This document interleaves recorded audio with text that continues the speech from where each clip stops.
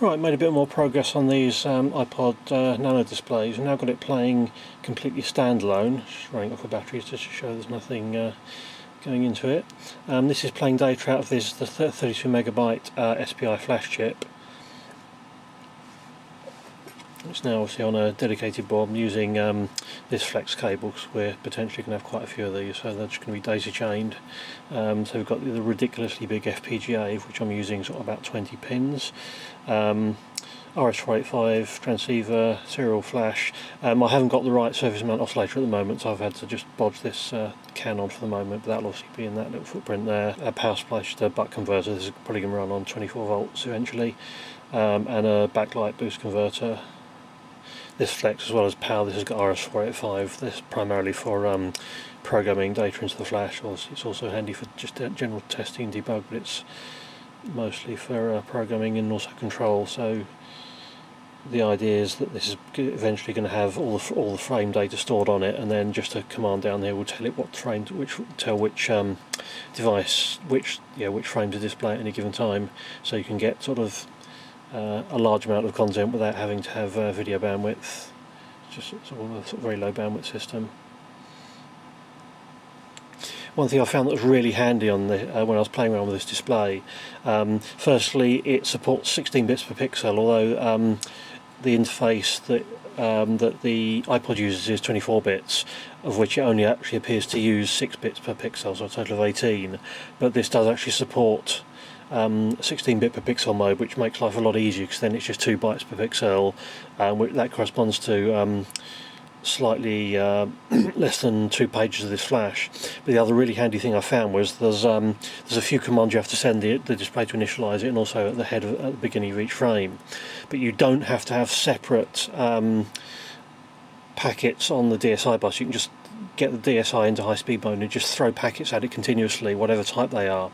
So what you can do is, instead of having to have special, in a processor it's not a bit too much of a big deal to have to send some initialization codes. Well, on FPGA, every additional bit of complexity adds logic to the FPGA, but because you can just send it as one big packet, I've actually embedded all the control codes within the actual image data. So you've got 480 bytes per line, 2 bytes per pixel at 240 pixels. And to make life simpler, if you use 2 flash pages, which is 512 bytes, within those extra 32 bytes you can put all the initialization code. So literally all you've got to do is power display up, do a simple reset sequence on the actual reset line, and then just start throwing it frames out of the serial flash. And that's all it needs to do to display. So the first frame that you give it does the display on, takes it out of sleep mode and turns the display on.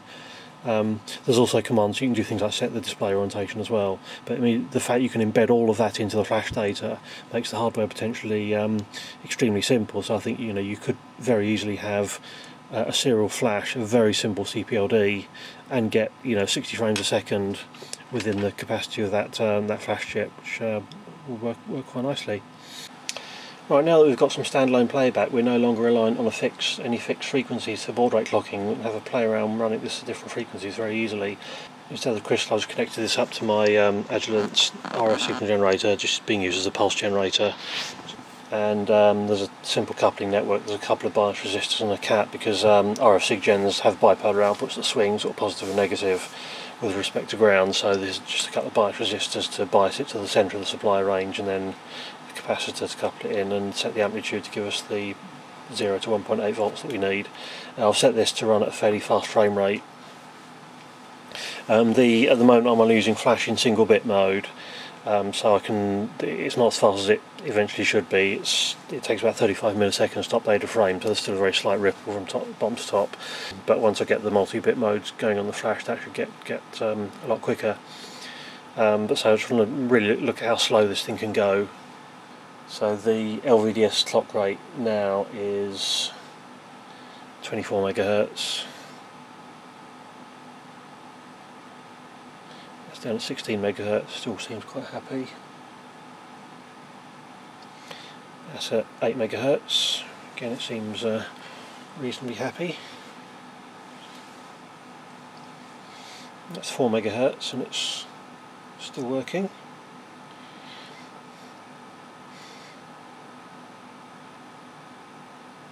That's at 2 megahertz.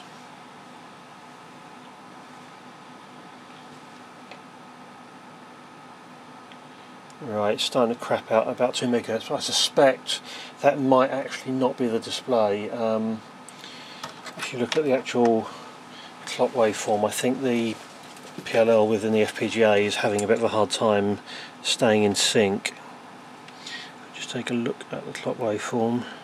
Yeah, and that's the clock waveform that's coming out of the PLL, so and that's all jittery and unstable, so I'm guessing that's actually what the problem is. I mean, the display's still actually working while it's doing that, so it looks like it really isn't that fussy, so I think it probably would be pretty viable to drive this thing out of an SPI port. As and when I get time, I'll have a play with this, but in the meantime I've got 20 of these boards to get ready for the end of the week, so to focus on that. But I think there's quite a lot of scope for doing stuff with this display.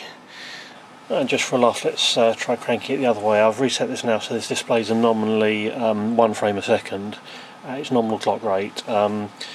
This is with the LVDS at 48 megahertz and also the SPI flash running at 48 megahertz. Now technically the SPI flash is only rated up to 50 megahertz in this mode. So let's see what happens. So that's now 60 megahertz. 70. Oh, we're getting an occasional glitch there.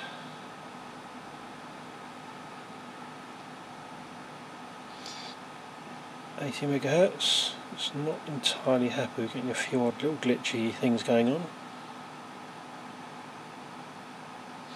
90, and we're losing quite a lot of data, but we still are actually getting a few sort of decent frames out there. I think the thing that's probably falling over really is the flash rather than the display, and this thing's running at 110 meg in the iPod, so I think it's probably the flash. That's 100 megahertz. As again, we're getting quite a nice quick display update, but there's something not quite happening right with the reading. We seem to be getting something strange happening there.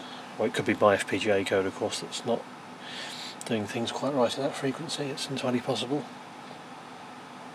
Yeah, it seems to stop at about 100 megahertz, but that is overclocking the flash by a factor of 2. But there wouldn't be any point in going over 60 frames a second because the display's internal refresh is 60 Hz, and that's set by its own internal oscillator, so overclocking it wouldn't actually make that go any faster. So 60 frames a second is probably about the limit, and so using the quad modes of the SPI flash that you should be able to achieve that. Well, obviously you'd run out of memory fairly quickly. The other thing I'm going to look at doing is probably pixel doubling to reduce the amount of flash, because this display is such high resolution. Pixel doubling, it probably wouldn't look a great deal worse in practice.